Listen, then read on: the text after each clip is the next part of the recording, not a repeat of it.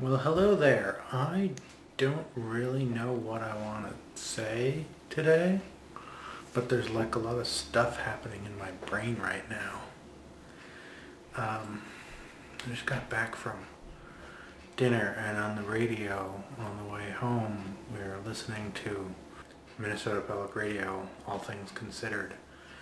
And probably my favorite person on NPR is Ewan Kerr, who is a Scottish guy, and he's, I don't know, I like him, I like his personality and stuff, but I just love the sound of his voice too. He's just awesome. Anyway, he was he was interviewing this Scottish singer who is from the Hebrides, and she sings in Scots Gaelic. And they played a little bit of some songs that she sang, and she's really good. And it's nice hearing, I like music in lots of different languages. Mostly I tend to listen to stuff in Spanish, but Gaelic is good too. Got me thinking about people in other countries where there are, different languages. Like Barry, you live in Ireland. Do you speak any Irish? I would like to know. Apparently there are not very many people in Scotland who speak Gaelic anymore. Like 60,000 in all of Scotland. I don't know how many people there are in Scotland, but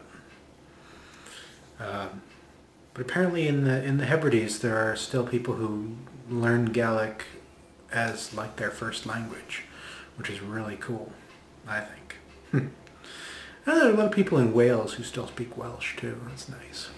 I think it's kind of unfortunate in some places, like in a lot of Africa, they speak either Afrikaans, which is a dialect of Dutch in the southern part, so they speak French in a lot of Central and West Africa.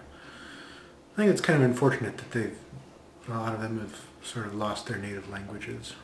There's even some people who still speak Italian in Somalia.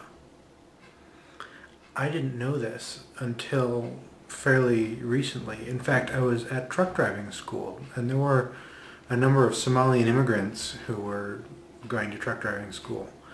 And, I just heard them talking in another language, and I listened to them a little bit, and they're speaking Italian, aren't they? It was really kind of odd, but cool. Part of what is now Somalia used to be the Italian Somaliland, I think is what it was called. So I think the whole Scots Gaelic thing really kind of spoke to me, because my great-great-great-great-great-great-great-great-great-grandfather, Walter Cadwell, he was born in 1604 in Scotland, and he emigrated to America, not the United States, because it wasn't the United States yet. He emigrated to America when he was, 24, but he would have probably grown up speaking Scots Gaelic, which is pretty cool. He emigrated to America in 1628. All I know about him, which is kind of interesting, he was born in 1604 in Scotland. He had a son who was born in 1628, possibly in Scotland, possibly in Connecticut. Don't really know. He married the mother of his child in Connecticut, in Hartford, in 1629. So what I like to think happened is she got pregnant. Her family was not too happy. So he kind of fled to America.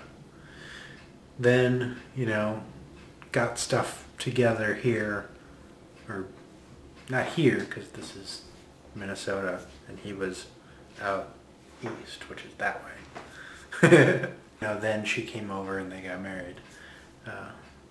That's what I like to think happened. It's kind of romantic, isn't it? Probably then that would mean that their son Thomas was born in Scotland.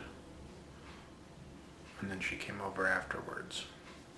I don't think she'd undertake a long, 3-month sea voyage while pregnant. So I think that's all for me today. See you tomorrow.